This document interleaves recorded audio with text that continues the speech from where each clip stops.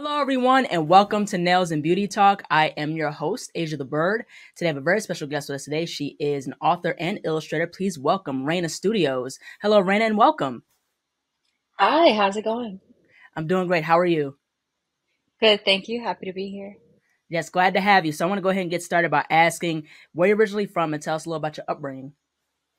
Yeah, so I was born and raised in Miami, so I've been here my whole life.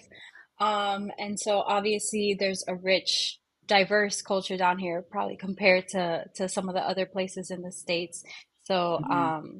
yeah, I love it here. I'm an island girl, so I love the weather, I love the color, it's good for the art. Um, yeah. Yeah, that's really cool. Where's like your family from? My mother is Bahamian Jamaican and my father is Cuban.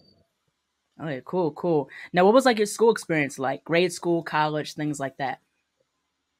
Yeah, I mean, as far as like creativity and art pertains, I was really into writing as a kid. I went to just public elementary schools, and Hmm. I was not very athletic. I was a gifted kid, so reading was my forte. I could read a book in like an hour. So I loved reading and I loved the worlds that it opened up and like the way that it Hmm. opened up my imagination. Hmm. And so I wanted to create worlds of my own, you know. So I started doing creative writing really young, entering contests and winning contests, which kind of boosted my confidence when it came to writing. And it wasn't until high school that I kind of rediscovered art and like my confidence in it, and in order to like actually give it a shot. Hmm. Yeah, absolutely. I want to go ahead and really talk about this other question. So, did you have any other hobbies prior to art, or was art something you always wanted to do?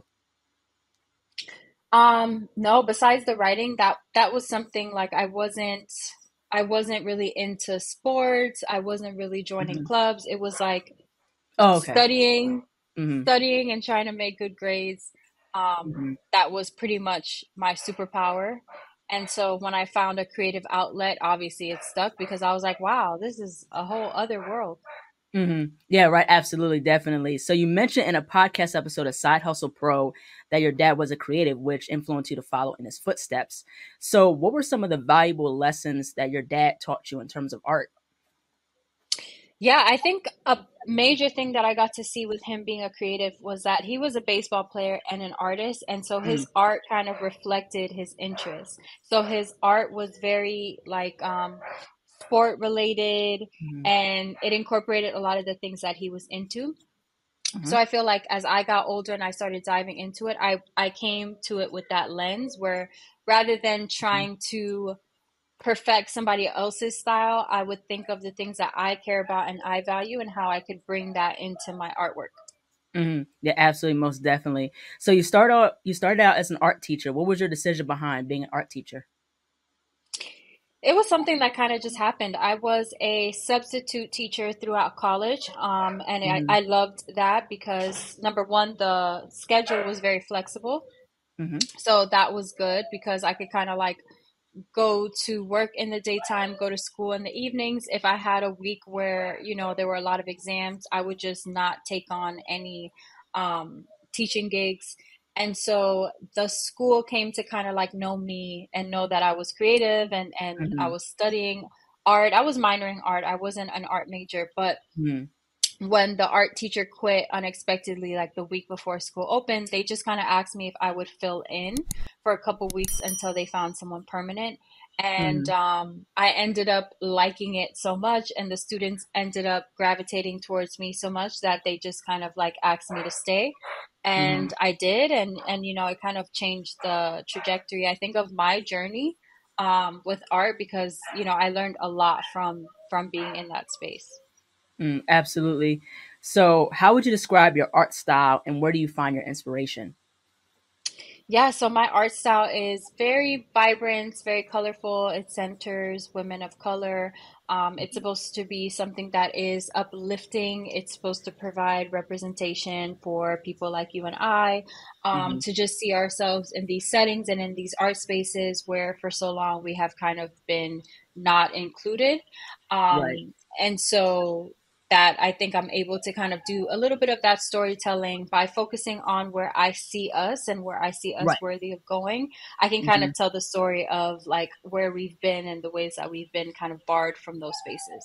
Yeah, absolutely, and I could totally agree that black representation is very important because even when I went to art school, I went to Savannah College of Art and Design. One of the requirements for me majoring, especially with any major, I majored in illustration. So one of the requirements is taking art history, and you learn nothing but white artists, from different periods, Renaissance or the Baroque era or the expressionist era and things like that. So, and the artists, that we've learned, they're cool and they have different styles, but you don't really hear about the black artists, in history. You don't hear much about the Jacob Lawrence. You don't hear much about those other artists. Faith Ringgold, who's another artist from the Harlem Renaissance. So it's just, I'm glad that there's more emphasis now on the importance of black representation in art. Yeah, yeah. I mean, if you, the statistic is wild. It's like 80% of art that's shown in museums and institutions around the world, it's 80% white male. So Mm-hmm. then when you factor in white female and then, all of the other demographics, it's like a very small portion is black artists, and then a very small portion of that small portion is black women artists. So Mm-hmm. it's very important for us to kind of like navigate and be in those spaces and show people what's possible, because it is the Ringolds and the Mickalene Thomases that kind of like Mm-hmm. reaffirm that, oh, this dream that I have is definitely possible. Yeah, absolutely, most definitely. I totally agree with that. Now, how would you describe your art process? Like, do you start off with thumbnails before you do the finished product? Like, what's your art process? Yeah, I think for a lot of my illustration work, I usually start with just like a feeling that I'm trying to evoke, a feeling that I'm trying to inspire. Hmm. And I'll start from there, just kind of thinking like, okay, like if this piece is about peace, or if this piece Right. is about joy, like what is the body language of someone that is experiencing this heightened level of joy or this heightened level of peace? And kind of like go from there, figuring out what I want to be in that composition. And it usually comes from plants and settings and colors that bring me joy and that bring me Mm-hmm. peace. Um, and so when it comes to like more my fine art practice, it's more so trying to ask myself questions and answer them throughout the exploration Hmm. of whatever's going on in that canvas. Hmm. So I enjoy that contrast as well, like the difference in the process of thinking. Yeah, absolutely. I like how you play with bright colors because, especially since it's summer, spring season. And the thing is, not only that, but also like the environment, Miami, Florida, the beach type of settings, like they have a lot of bright colors, the blues, the pinks, the light greens, and things of that nature. So I like how within your work, it's very consistent in terms of playing with bright colors. Thank you. You're absolutely welcome. I want to go ahead and shift gears and talk about business. So you have your own business where you sell your own prints, patent cell phone cases, pillows, journals, books, and more. What was the journey behind building your business, and were there any obstacles in terms of building your brand? Yeah, I mean, I feel like every stage has so many hurdles that you have to get over. Like looking back now, it seems so silly, but I remember just getting started. A major drawback and a major question was like, how do I even print prints, right? Like, Mm-hmm. how do I even source the quality of prints that I want? Mm-hmm. Who is going to do that for an affordable price? Because a lot of Right. times, like, you can just Google prints and you'll find tons of websites that will print your photos and things like that, but they're catering to kind of like a what do you call that? Like a consumer Yeah. market. So it's kind of like, okay, if I can't afford to order 11 by 14s for $20, because then what Right. would I be selling them for? Right. When I'm only trying to sell them for like $35. Mm-hmm. So it became like really a struggle of just figuring out where people source these things, and I don't think there's any straight answers. So I had to do like a lot of research on my own. I had to pay attention because, I follow a lot of artists, and I was intentional about following a lot of artists at that time that were doing those things. So every now and then someone will like reveal something about their process that will help me, like, hey, I'm using this printer, hey, I'm printing with this person, hey, I'm doing these things, and I'll just have to kind of like take notes, order samples, and figuring it out for myself. Mm-hmm. Um, until I figured out and like got to know the world of drop shipping. And Printful is really good for just like kind of like uploading your artwork and putting it on things and selling it through your website. Of Mm-hmm. course, there's things like what's that thing, Society 6 and Redbubble, but they do all of the work. So you get to keep like a very small percentage, something like 10% of this, the the profit of this stuff that has your artwork on it. Mm-hmm. So I use Printful, but of course, over time, there's also that issue of like, I want to be able to control the quality and kind of customize the things that I'm making a little bit more. So now Right. I'm kind of in that stage of figuring out how to like really develop my own products from like scratch and like manufacture them from scratch so I can decide the Mm-hmm. finishes and the different aspects of it. Yeah, absolutely, most definitely. Now, what has been your experience in working with brands and partnerships, and how do creatives network with brands to help build their resume and portfolio? Yeah, so for me, I think I focused on building my community first and kind of Mm-hmm. like sharing my work, sharing it with a story. So I was doing a lot of storytelling, like just as I'm explaining to you what the art is for, I was Mm-hmm. making sure that that was evident in every caption and every work that I was sharing. I was doing blog posts and all of this. So I think people came to associate me with this kind of like thought process, and it made it kind of easier to connect the dots. So I Mm-hmm. also kind of tried to brainstorm what types of partnerships would be in alignment with me, with what I wanted to do, with the people that I wanted my work to touch, and what Mm-hmm. those touch points were. And I started like putting artwork on mock-ups and just sharing it and being like, wouldn't it be so cool if I partnered Mm-hmm. with Fenty to make this gift wrap? Or wouldn't it be so cool if I designed my own underwear packaging or wine label? And so Mm-hmm. that would get my community really excited, because they would comment, they'd be like, oh my God, I would love to see this. They're tagging Rihanna, they're tagging Mm-hmm. Fenty, they're tagging all these people. Mm-hmm. And although though that didn't bring like an immediate result, like Fenty didn't contact me like, hey, we saw your mock-up, we want to work with you. But Mm-hmm. it allowed other companies to kind of like imagine what a partnership would look like and how my work could kind of help amplify whatever messages they were trying to drive home. And eventually that led to these collaborations, that, lucky enough, they have contacted me and wanted to work with me. Mm-hmm. And it's been kind of organic in that sense. Mm-hmm. I want to get into as far as nails and nail art. So that's one of my loves. I'm a nail artist, and I've seen that you sell your own nail stickers in your shop. Now, how would you describe your style of nail art on your nails? Yeah, so for a long time, I fell in love. I fell in love with nail art, and I was going to these appointments. I would draw out the design that I wanted on my iPad, and then I would take it. Obviously, I had to find a nail artist that was like down to try and like had the skills to do it. But I would take it to my nail artist, and she would recreate these styles on my nails, and it was amazing. It was beautiful. Mm-hmm. But it would take hours. It would take hours and hours, like Mm-hmm. 3 to 4 hours to get this done. And I Mm-hmm. knew that, like, I don't mind getting it done if I have a photo shoot or people are going to see my hands when I'm drawing, so it's worth Mm-hmm. it. But for people who, one, maybe don't have however much it costs, 150 to $200 for, like, if you're really getting like intricate nail designs on each finger.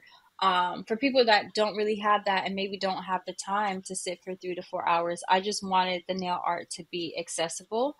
Mm-hmm. So I decided to try to manufacture some nail stickers, which this is like the one of the first products that I've actually had to source and do myself.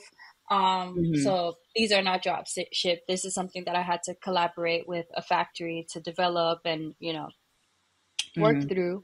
And so yeah, that's pretty much how that came to be. Like, I kind of Mm-hmm. have that way of living and that mantra where I want everything that surrounds me to feel intentional and to feel like art.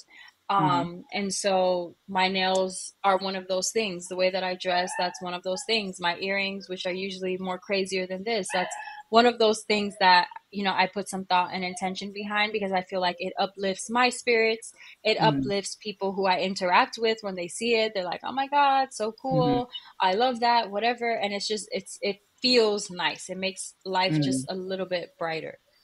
Yeah, absolutely. Have you tried like press on nails before, or you do like usually gel on your nails? I've done press on nails, but I think I'm a little bit too active, especially like with my dogs and with the art. Like I can't handle it feels like more maintenance, right? Because it's like if you get Mm-hmm. your nails done, you get acrylics, you get gel, it's gonna last you 3 weeks before you need like a fill. When you put on press-ons, they're gonna start popping off one by one throughout the week, so then it's just more time that you're just like, gotta put this one back on, gotta put this one back on. So I love Mm-hmm. them, and I've seen some such beautiful like styles for some nail artists that offer that. But I just know that for me, like I grab my dog and it pops off, so I can't. Yeah, even with like long nails, like whether it's press on or not, it could be hard to work with. Because even with me, I Yeah. don't wear much like nail extensions or at all. I don't wear any extensions at all. I like to work with my hands, so I like having no stuff with the no Yeah. extensions or press ons and stuff like that.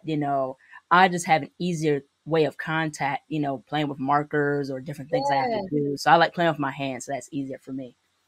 I was gonna say that. It makes you feel a little bit disconnected from like, Mhm. because even when I am playing with paint and stuff, I can't get as dirty as I would like because I'm always like, oh, don't mess up your nails. And I always Mhm. kind of hate that resistance of like, if I didn't have nails right now, I would really be in this clay or in this thing. Mhm. So I totally feel you on that. Yeah, yeah. Working with your hands, doing stuff is a lot easier. I want to go ahead and push forward and talk about pricing. So, in regards to artists, there has been a lot of conversation in regards to pricing. What was your personal journey in regards to pricing your art, and how did you develop confidence over time in pricing your work? So I think that like again, I didn't have much guidance for that, and Mhm. so I had to kind of do trial and error. And I started from what people were willing to pay me. So when I first started out and I was targeting like friends and family that needed Mhm. logos, like they were offering me like $50 for a logo. And so from 0 Mhm. to 50, that's seems like a good amount of money. So Right. as I started building demand for that and it was no longer feasible to like do a good job doing multiple logos at $50 each, because if you think of even a minimum wage job and like the time that you're putting in, like once it stopped making sense, I knew it was time to raise my price, from 50 to 100, from 100 to Mhm. 150. From there, as I got more experience too and my work was proven, then Mhm. I also learned, I think I listened to a podcast that might have inspired this. It might have been Andy Pizza's podcast, Creative Pet Talk, where it was Mhm. like, don't just increase the price, but increase the value. So instead of offering people like one-off logo illustrations, I started doing like a branding package. So I was helping them pick fonts, and then I was helping them pick a color palette. I was offering them three variations of a logo. So that took Mhm. it from like 150 to 300 to 350, whatever. But it's like I wasn't just jumping the price, I was also jumping the value. Mhm. And from there, as demand continues to grow and as things continue to grow, you kind of learn like, okay, like this has to balance off. And also I've put in 5 years in this industry and 6 years and 7 years. I feel more confident asking for this amount of money because I know I'm gonna deliver. Because I definitely dealt with that in the beginning, the anxiety of like, okay, I know I can draw and I know I can make this thing, but can I really bring to life this vision this person is describing for me? And it's not until you've done it a few times successfully that you're like, yes, I can. So Mhm. I allowed myself the time to figure that out. Like I had the luxury of being able to take internships during college because I was living with my parents and, Mhm. like my car was paid off, whatever. I was working. So I did do like art internships and things like that that weren't paid. That gave me Mhm. different experiences. But it's so tricky because it's different for everyone. Like not everyone Right. can afford that and not everyone should be asked to do that. but I've definitely taken my time and I've seen value in every like position I put myself in, whether or not the payoff was like up here. Hmm.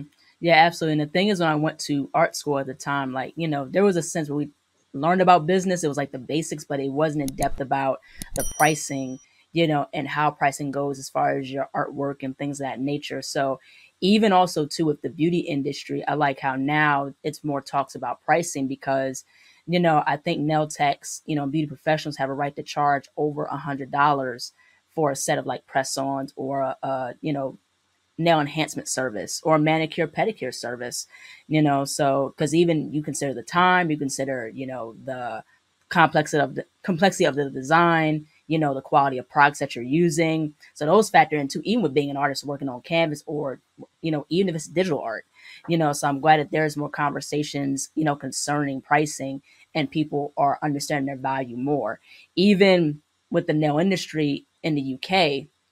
There's this organization called the Nail Tech Org, and what they do, they talk about the nail industry. They do nail courses and things like that. So they set up a day on April 8th last month, which is called Nail Tech Increased Price Day. So the thing is with nail techs and nail artists in the UK, they're earning below minimum wage. And Mm. so, what the day was designed to do was to encourage nail techs and nail artists, like saying, hey, like you have a right to increase your prices because of the service that you provide. It's high quality. You're using high quality products. You're spending hours on doing a set of nails for each client. So, I'm glad that now, like I said, it's there again. There's more talks about it, and people are really understanding more of their worth and their value. Right, absolutely, absolutely. And I think it does get tough because we're in this space and time where everything is getting more expensive, from like Yeah. the things you can't avoid, like car insurance, health insurance, groceries. Hmm. So it hurts a little bit as you start to see certain services like rise. But I always tell myself, like, one, if I can't do it for myself, I got to pay for it. And two, those people that are doing it deserve to make a living that they can afford these other things that are Right. also raising in price. Because Hmm. I think about the hair girls all the time. There's no way you could pay me $300 to be in your head for 8 hours. Like, there's no way. I wouldn't do it. So when Hmm. people are complaining like, oh, braids cost this much now, I'm like, I mean, I know I wouldn't stand in your head for 8 hours, so I get it. Like, maybe that means I'm getting my hair braided less frequently, but Hmm. I would never like try to argue with that because I understand it even with my work. And um you also always have a better time with people that value you right off the bat versus people that are trying to like nickel and dime because Hmm.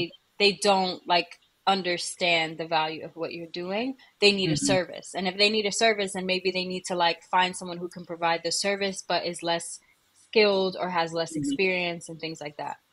Mm. Now let's get into content creation. So, for someone who wants to produce art content, what advice would you give to creators who are wanting to gain more traffic and engagement?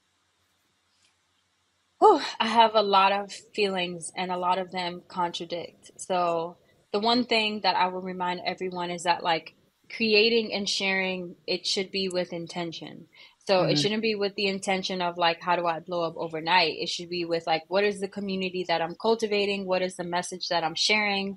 Like, why is this needed right now? We have enough noise, and it bothers me that that's kind of the way that social media is functioning. And that's kind of now that it is like a profitable business for the people that own these sites, that's what Hmm. they want. They want us on our screens more, as much ads as they Hmm. can push to us, as much junk as they can sell us. And Hmm. I don't think that we need to contribute to that noise. Hmm. The second thing that I would say is that before social media existed, it was harder for artists to get discovered, but artists have been making a living since the beginning of time. Like, Right. when I went to Italy and I was asking questions about Michelangelo, like, they will have you think that these artists were living in squalor, but he was getting whatever the money conversion was back then. He was essentially a millionaire of his time because he was getting commissioned to do these large projects and they were paying him. Like, they weren't paying him in grapes, you know?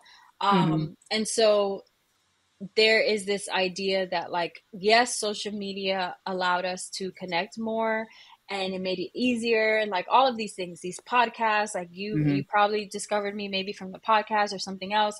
So those are Mhm. good because it kind of like it shortens our degrees of separation, but it's Mhm. not the only way. And I think that people need to tap into diverse ways of sharing their work. Get out in the Mhm. community, collaborate with other artists, be of service to the entrepreneurs and business owners in your community, join Right. these like clubs and organizations and things like that. Like get people excited and talking about your work organically, because word of mouth will never die. And Mhm. then when it comes to social media, I think social media has provided a positive challenge of like getting creators out of their comfort zone and out of their head, because it's so easy for us to be like insecure about our work and like overthink sharing and like wanting to keep everything close to the chest and private. And I think the demand to post on social media and the fact that we can see that it works, we can see that people Mhm. who post consistently and post good artwork can grow a large community. I think it does encourage us to kind of like get out of that shell and like share our work and build that Mhm. community. I also think trying to, because I haven't really, I'm not, I let myself flow in seasons, but in moments where I do try to post more consistently, it's a good challenge just as a creative, because it has me Mhm. creating more, because I'm like, damn, I need to create because I need to kind of like keep this thing going. I don't like the Mhm. idea of like, I have to rush and produce something today because I need to post every day. I don't like that energy, but I do like the Mhm. energy of it holding me accountable, that like, okay, no Mhm. longer can I go 3 years without touching a paintbrush, because in the back of my mind, I'm like, oh, like I have these people that enjoy seeing my work and I would like to deliver something new. So like, Mhm. let me stay in the studio. Um, so I'm not sure. I think I went all over the place with my feelings. I don't know if I answered So your question directly of like, was it specifically how to grow? yeah, yeah, to grow engagement and traffic. I think it answered the question. Yeah, yeah. I think community, like think Yeah, community yeah. first. What is the unique story that you are trying to tell, and focus on telling that story versus Mhm. like the numbers. Yeah, yeah, yeah. Yeah, I The understand what you're people will saying. come. Yeah, wholeheartedly. Yeah, definitely. You can't be afraid of posting your work and things like that.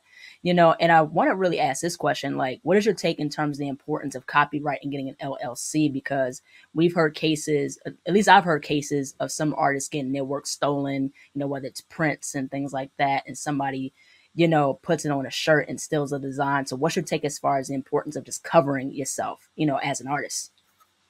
Yeah, I mean, you definitely need to have an LLC for those expenses and to just make sure that, you're protected, you're doing your taxes right, get an accountant. Like those business fundamentals are very important, especially if you're planning on growing and scaling. When it comes to copyright, also very important. But we, like, as a community, we need to come together and kind of hold our lawmakers accountable for like adding some protections for us, because in this Hmm. digital age, we don't have like, if I go live right now and play somebody's song, they're gonna shut me down because the copyright Right. is that like, Hmm. sophisticated that they could track it, whatever. We don't have that same we don't have that same luxury when it comes to our copyright. So it's important to have it should you come across an issue like that. But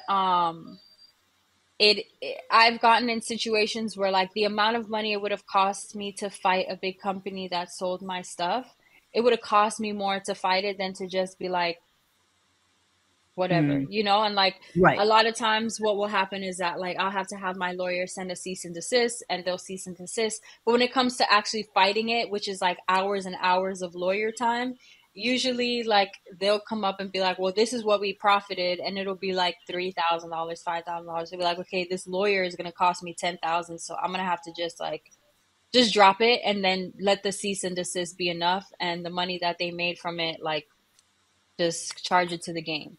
Hmm. So I feel like that's always very disheartening. And Hmm.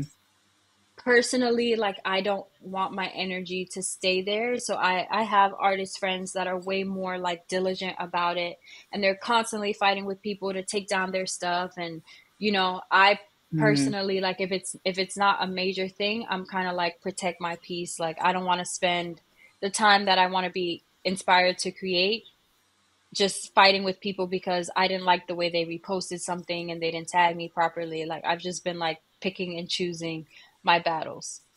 Yeah, absolutely. That's understandable. So, in your perspective, what do you think about the growth of technology in the art world, especially concerning AI?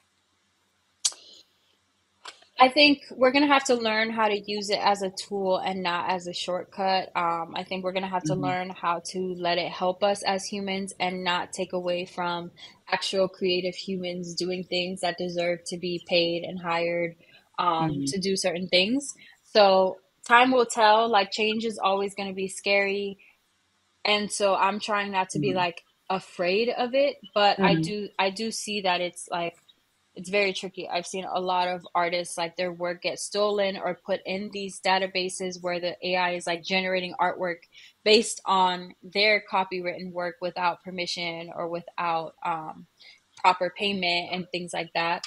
So I think companies that are like utilizing AI, like everyone just needs to be, I guess ethical would be the word, just Hmm. kind of like be mindful of the actual creatives that are using brain power to Hmm. create the images that are now feeding AI, because a lot of people like to think that AI just came out of nowhere. Like, no, AI is fed by our photos and drawings and art and the things that are Hmm. floating around the internet. So Hmm. the human brain still reigns superior. Absolutely. Now, if you had a top four list of your favorite artists, who would they be and why? Ooh, that's tricky. Okay, favorite artists. Let me think. So Roy Lichtenstein, I discovered early in my pop art, like when I was discovering pop art, and I love the idea that like because of pop artists, we have a less linear view of what is art. So I've always Hmm. been a fan of Roy. Also big fan of, let me think. I mean, I do love a lot of like the modern artists that I've come across, like Micheline Thomas, the illustrator Malika Fov. I've always like really, that's where I learned about New Yorker covers, was from Malika's work, and like that's what put that on my vision board, that like I would love to have a New Yorker Hmm. cover. Illustrators like that, and then a fourth. I don't know why I'm drawing a blank because I have so many favorites. Jacob Lawrence is a fave. We mentioned Hmm. him. Agreed. Yes. Kehinde Wiley, I think Hmm. a lot when you talk about like representation, the way that he's taken these like old English portraits and seamlessly put black bodies in those spaces in a way that it Hmm. doesn't look forced, it looks very natural. And the scale at which he does it, I think it's very elevating and Hmm. very inspiring. So I would say I'm gonna go with those as my top five for right now. Cool, cool. I want to get into fashion. So, how would you describe the Reyna Noriega style and aesthetic? Um, so I think anytime I'm shopping on a website that has categories, I typically end up in the vacation or resort wear edit. So I feel like I kind of dress 24/7 like I'm on like vacation on some like beach resort. So I love clothes that are colorful. I love clothes that have a lot of like patterns and bright colors. Um, Things that make me feel feminine, like big arms Mhm. and, flowy skirts, things like that. And yeah, I feel like that, like, never ending vacation would be my style. How did you find your style over time? I think finding myself, like really uncovering all of the like trauma responses, all of the like fears and different things within me led me to kind of like criticize my choices a little bit, where it's like, okay, do you wear black because you like black, or do you wear black because it's safe and because you don't want to stick Hmm. out? And like through learning to ask myself those questions, I was able to kind of separate what was me versus what was like learned behavior and really uncover what actually made me feel good. Hmm. And it landed me here. So Hmm. Yeah, that's really cool. I want to get into as far as makeup and hair. Now, how would you describe your makeup and hair routine? oh, so my makeup, I was talking about this on my social media the other day. So I've been natural since probably like 2012. Hmm. And I love to change my hair. I love to change my hairstyles. I love to change my hair colors. And what I've learned that is that even with being natural, like you can even without having a relaxer, you can still damage your hair by dyeing your hair, by straightening your hair. And Mm-hmm. so to remedy that, like I've always liked to switch up my style with like extensions or wigs or whatever. And I think it's like just a quick way to change a look.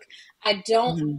like committing to anything that's gonna like take hours and like prior planning. So when it comes to Right. hair appointment and makeup appointments, like I need to be able to do it myself, and I need to be able to do it myself in about Mm-hmm. like 30, 45 minutes tops. Like I can't do Mm-hmm. 4 hour hair days and things like that. So I think I like to keep it pretty simple, especially with my makeup. I'm not a fan of just the way that foundation feels on my face and the way it feels kind of Mm-hmm. cakey. So I typically just start with like a tinted moisturizer or something like that. I like blush. I have a contour stick, and then you have eye stuff. So eyeliner, mascara, Mm-hmm.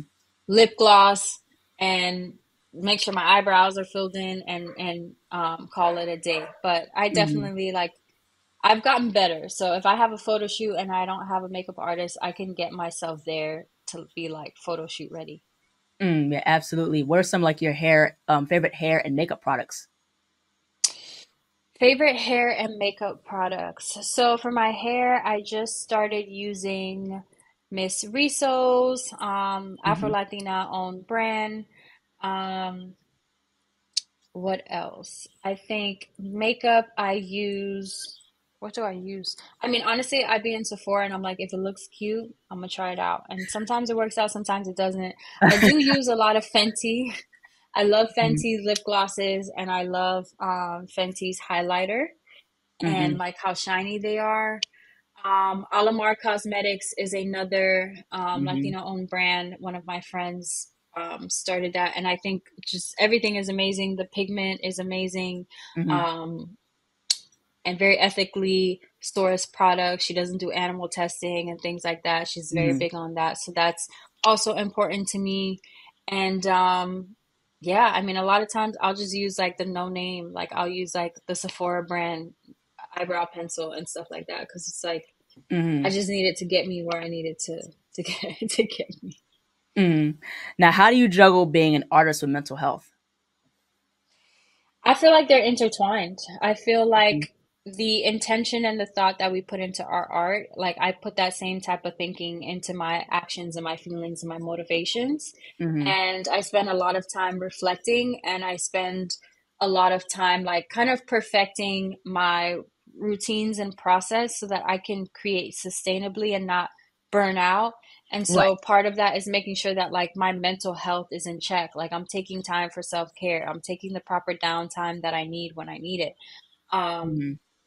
yeah, so for me it'll always be intertwined. Like I think that's what my books are kind of like the way that I process what's going on mentally and internally Mm-hmm. outside. And then my art is like the way that I'm able to imagine like where I want my mind to be all the time and like the way I want to feel all Mm-hmm. the time. So it's like a constant just like dance between the three. Mm-hmm. Last but not least, where can people find you on social media, and how can people support you and your business? Ooh, so you can find me everywhere. I mean, I use my name everywhere. So Reyna Noriega, and it's at Reyna Noriega underscore on Instagram. And you can support me by, sharing the work, supporting the work, buying a print, gifting a print to somebody. I have lots of products. I have a lot of collaborations. So there's definitely something for everyone. I have my hair accessories with Goody. I have my wine with Cliff Family. So there's something for everyone. Yeah, absolutely. Well, thank you so much, Raina, for jumping on. Your work is absolutely great. I really enjoyed our conversation, hearing your story and your starting the art. This was a really cool conversation. Just thank you so much for jumping on. Yes, thank you for having me. Yes, absolutely. Take care. Bye bye. Bye. Bye bye.